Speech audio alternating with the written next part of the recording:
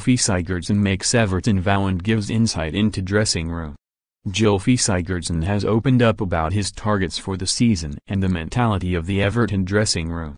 The Blues playmaker is suffering a slump in form at the moment, as are a large part of Marco Silva's squad, which has seen the Toffees succumb to winning just twice since Boxing Day.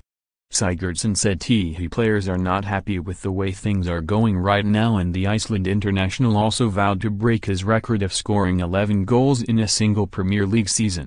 "I will break it," Sigurdsson told the official match program. "There are a few more to go before I can eclipse that tally, and there is still a way to go. It has been good to score the goals I have, but I am targeting that record. I always set a goal target at the start of the season. Then I always get asked at the end of the campaign whether I have achieved it or not.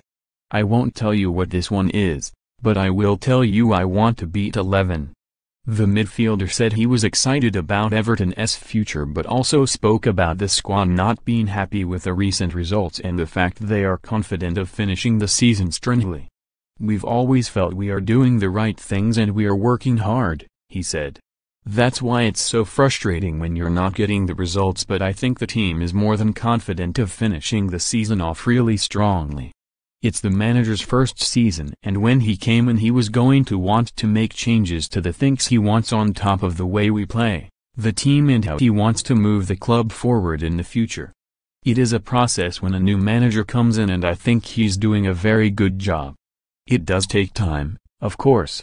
As a club, as players and fans, we want to be higher up in the league. When we were 6th, I don't think any of the players were happy because it's about where you finish at the end of the season.